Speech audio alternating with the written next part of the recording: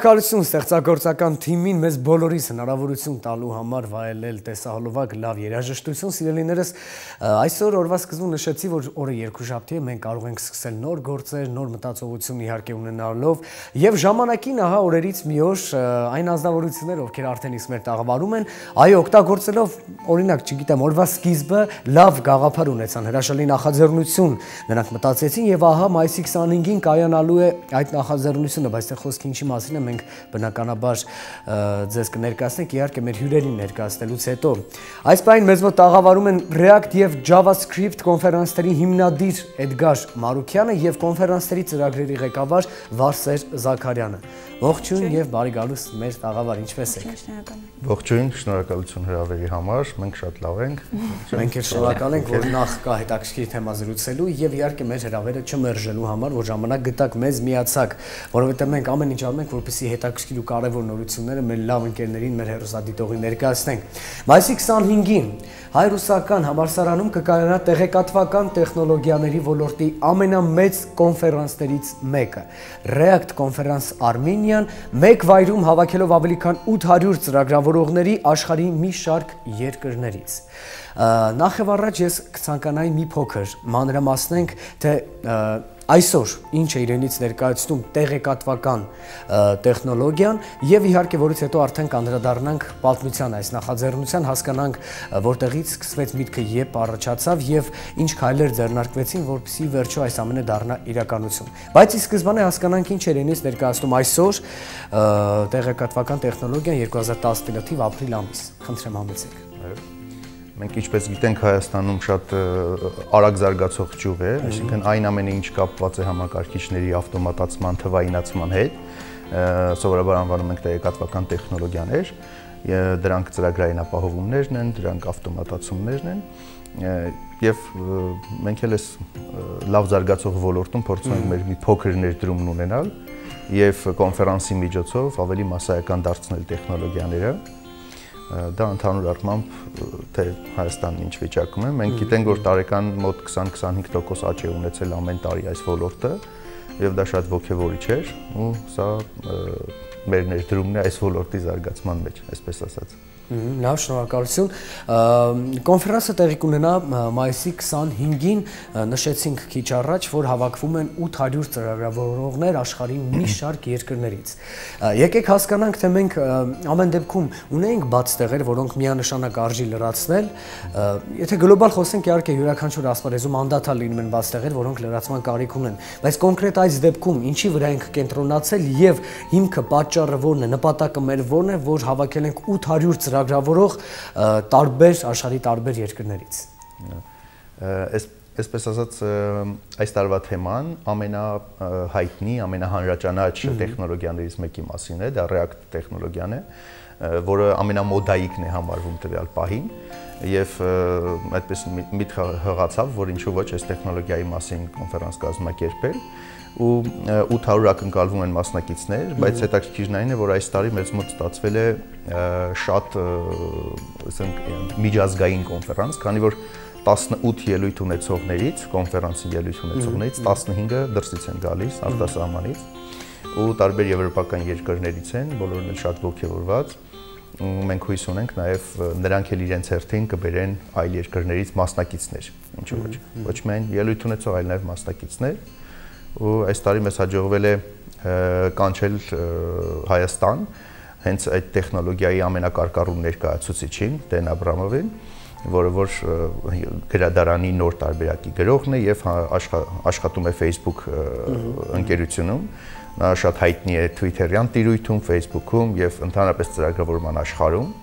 ու մեր հույսը նա է որ Դենի գալը Հայաստան շատ մեծ PR կլինի հենց Հայաստանի համար որպես տեղեկատվական տեխնոլոգիաների երկիր եւ նաեւ իր հետևից կբերի նաեւ այլ հետաքրքրված մարդկանց որ գան Դենին լսելու եւ նաեւ ծանոթանալու Հայաստանին ընդհանրապես Լավ շնորհակալություն Սիրով շարունակենք կոնֆերանսերի ծրագրերի ղեկավար Վարսեր Զաքարյանի հետ մեր զրույցը։ Մի այսպիսի հարց, ամեն դեպքում մի փոքր մեզ բացահայտեք, թե ինչ է նշանակում React եւ JavaScript կոնֆերանս։ Ինչու ընտրվեցին այս ոլորտները, ինչու ընտրվեց այս անունները, կարծում եմ դա կհետաքրքրի բոլորին, որից հետո արդեն մենք կշարունակենք ձեզ այդ զրույցը եւ բնականաբար կհասկանանք, թե ինչ է ենթադրում եւ որն է մեր նպատակը իրականացնելու աշխարհի ամենամեծ կոնֆերանսներից մեկը։ React եւ JavaScript, ինչ է այս ամենը նշանակում, խնդրեմ։ React-ը JavaScript տեխնոլոգիա է, այսինքն JavaScript-ի մի ավելի նեղ մասնագիտացում, այսպես կարելի է ձևակերպել։ JavaScript-ը ծրագրավորման լեզու է, որը շատ տարածված է եւ այս պահին աշխարհում ամենաօգտագործվող ծրագրավորման լեզուներից է։ Այդ պատճառով Հայաստանում որոշվեց հենց այդ կոնֆերանսը կազմակերպել, քանի որ հետաքրքրվողները եւ այդ տեխնոլոգիան օգտագործողների քանակը շատ մեծ է։ Ինչու որոշեցինք React անել, արդեն React Conference, որը ավելի նեղ է, նեղ մասնագիտական է, որովհետև JavaScript-ը մեկ կողմ, բայց React օգտագործողների թիվն էլ այդ JavaScript ծրագրավորողների մեջ շատ մեծ է։ Մենք դա զգացինք, երբ JavaScript կոնֆերանսի ժամանակ այն սենյակներում, որտեղ խոսում էր React-ի մասին, ուղղակի կանգնելու, նստելու տեղ չկար եւ մարդիկ ուղղակի ներս էին գալիս եւ տեսնում էին, որ տեղ չկա, հետ էին գնում։ Այդ տիպի պահանջարկ կար, դրա համար մենք որոշեցինք, որ մեր հաջորդ կոնֆերանսը պետք է լինի React-ը։ Լավ, շնորհակալություն։ Դե ուրեմն հիմա անդրադառնանք արդեն կոնֆերանսին, թե ինչ է տեղի ունենալու այդ օրը։ Բնականաբար հասկացանք, որ կա ոլորտի կարկառու ներկայացուցիչներից մեկը Դեն Աբրամովը, ով բնականաբար ելույթ կունենա մասնակիցների առջև եւ եւս 14 հոգի նրա հետ միասին արդեն 15 հոգի, ում խոսքում ելույթը ոլորտի մասին եւ կոնֆերանսի շուրջ մենք կլսենք, բայց եկեք հասկանանք ովքեր են լինելու այդ օրը ունկնդրողները կարկառու ներկայացուցիչների եւ մեզ մոտ Հայաստանի Հանրապետությունում ՏՏ ոլորտը ինչ նշաձող ունի հաստատած եւ մենք արդյոք կարող ենք լիարժեք զուգահեռ եւ վստահ քայլերով առաջ գնալ եւ համեմատվել աշխարհահռչակ մասնագետների հետ եւ այն ոլորտների, ովքեր հենց նրանք են ներկայացնում։ Եթե զուտ վերցնենք կոնֆերանսը, ես կարող եմ համեմատական անցկացնելով միջազգային մեծ կոնֆերանսների հետ, թեկուզ React Ամստերդամը, որը անցկացվում է Ամստերդամում, ամենահայտնի React կոնֆերանսն է աշխարհում, հայտնիներից մեկը։ Մեր կոնֆերանսը ուղղակի այս տարի մեծ ճանաչելիություն ունեցավ եւ կարելի ասել ոչնչով չի զիջում React կոնֆերանսին, միայն նրանով, որ այնտեղ այդ կոնֆերանսը արդեն մի քանի տարի է անց եկածվում եւ նրա մասին շատերը գիտեն, բայց մենք այս տարի մեր կոնֆերանսը այնպես ենք կազմակերպել, որ մասնակիցների տեսանկյունից եւ նաեւ խոսնակների տեսանկյունից այն ոչնչով չի զիջելու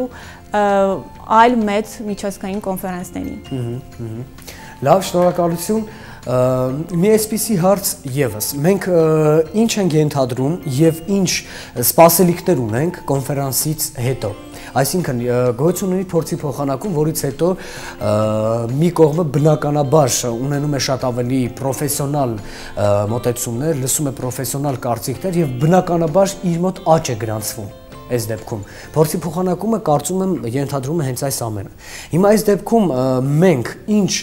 փոքրիկ բացեր ունենք, որ այս կոնֆերանսից հետո բնականաբար այդ ամենը կլրացվի եւ ինչ նպատակ ունենք, մենք ուր ենք գնում կոնֆերանս իրականացնելուց հետո։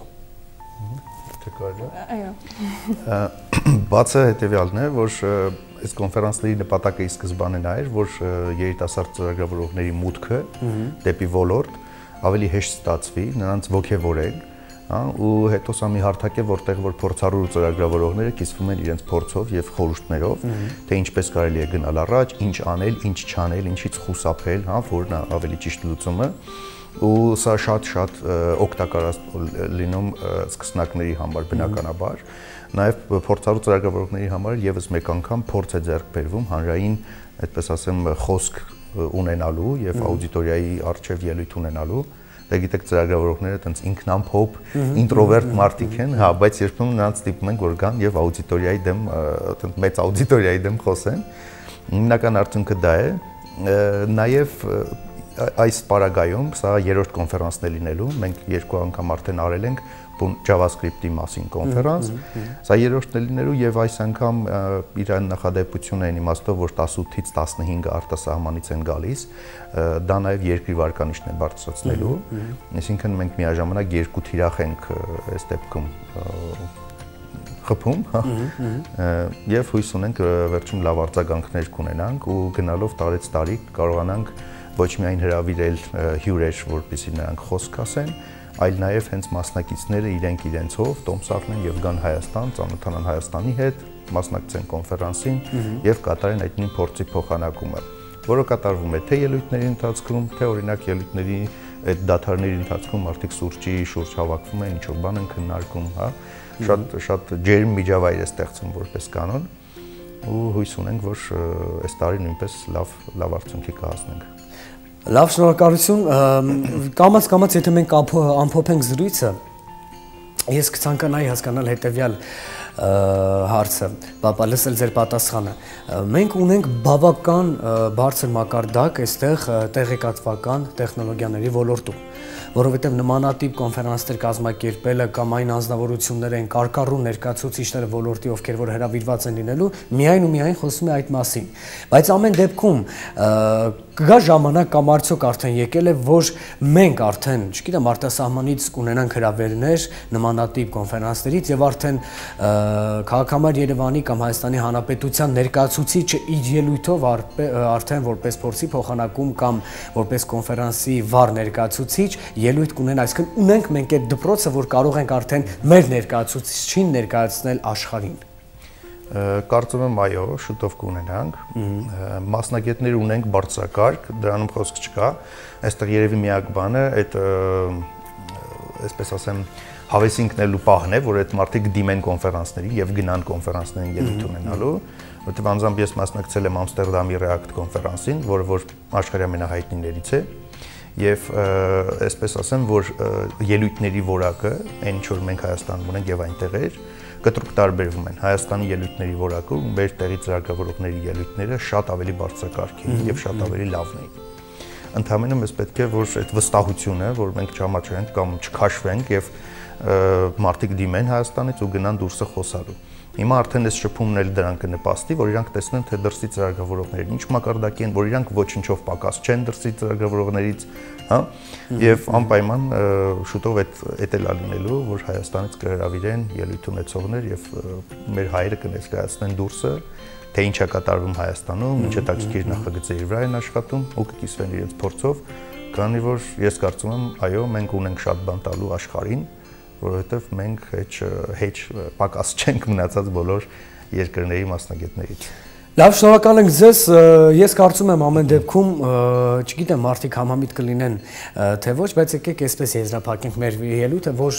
հարցազրույցը, որ եթե կա պրոֆեսիոնալ մոտեցում, ես կարծում եմ միայն արդյունքը լինում է դրական, եւ այն ինֆորմացիոն գերպաշարը կամ այն վնասը, որ փոքր կամ պատանեկան սերնդին օրինակ կարող է տալ համացանցը կամ համակարգիչը, մենք կոտրում ենք այդ կարծրատիպը եւ եթե ունենք պրոֆեսիոնալ ու ճիշտ մոտեցում, բնականաբար թե համացանցը, թե չգիտեմ, համակարգիչը, թե տեղեկատվական տեխնոլոգիական ոլորտը միայն իր դրական ազդեցությունը կարող է ունենալ մարդու ձևավորման մեջ։ Շնորհակալ ենք ձեզ հետաքրքիր զրույցի համար։ Մայիսի 25-ին ձեզ մաղթում ենք հաջողություն։ Առաջին բլոկը մենք սիրելի հեռուստադիտողներ հայտարարում ենք ավարտված, որովհետև վարկյաններն ենք հաշվում արդեն, որ եթերը փոխանցենք մեր գործընկերներին երկիրն այսօրի։ Սիրով ձեզ ողջունում ենք, հարգելիներս, եթերը ձեր տրամադրության տակ է։ Քիչ հետո ես կվերադառնամ տաղավար, ողջունեմ կրկին բոլորին եւ բարև երկրի ուղիղ ընթացքը հաճելի ու ամենակարևորը ջերմ տրամադրությամբ կշարունակեմ։